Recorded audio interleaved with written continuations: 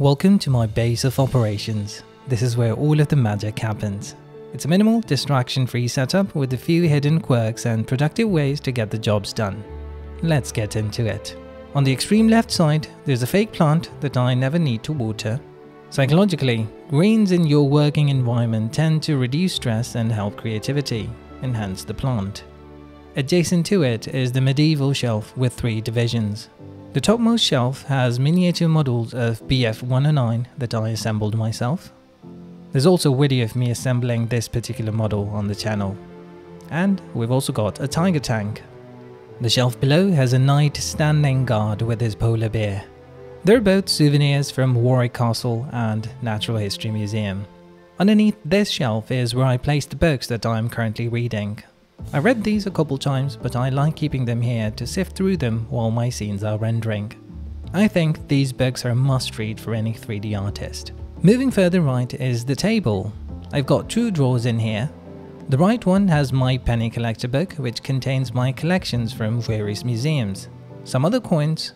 My favourite one is this, which I brought from inside a British C5 Galaxy during an air show. I've got some vitamin D tablets here. My handy handbook of medicine if I have to quickly refer something from it. Also happens to be one of my favourite books.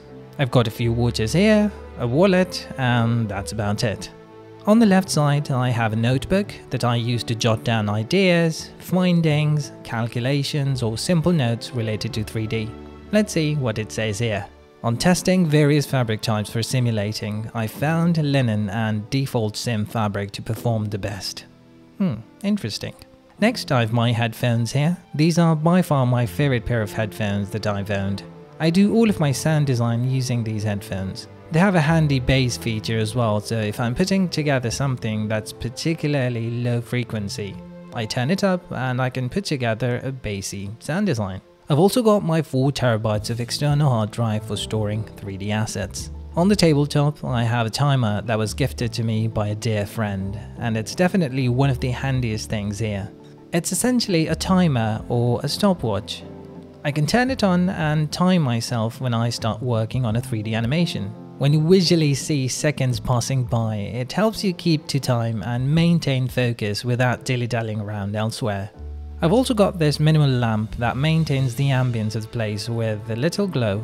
It's also remote or touch controlled, so I can change the color of the light howsoever. Accompanying this is Groot. He is the holder of all things important. Sometimes my phone if I'm watching something, and other times the sheer amount of data that the 3D projects generate.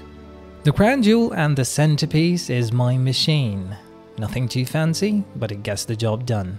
It's a Lenovo Y545 armed with 1660 Ti and 6GB of VRAM.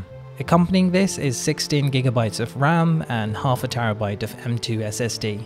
All my programs run on this NVMe drive, and primary data storage is on 1 TB of onboard hard drive. Navigating this machine is the wide variant of the Logitech G502 mouse. Over many years I've tried many mouse builds, but nothing has worked as good as this one, so I've just stuck to it. And frankly, it does look like alien tech both in function and appearance. Finally, the chair is Winzetto black and white ergonomic chair with head and back rests for cervical and lumbar support. The whole idea of this setup is to minimize distractions and facilitate the creative process both psychologically and physically. If I were to add one thing to this, I would consider adding a dedicated screen. Apart from that, it works really well. Let me know if you have other suggestions. I also have a free newsletter where I share tips and tricks in 3D and much more. It's completely free and you can subscribe from link in the description. Do consider subscribing to the channel as well, and I will see you soon. Farewell.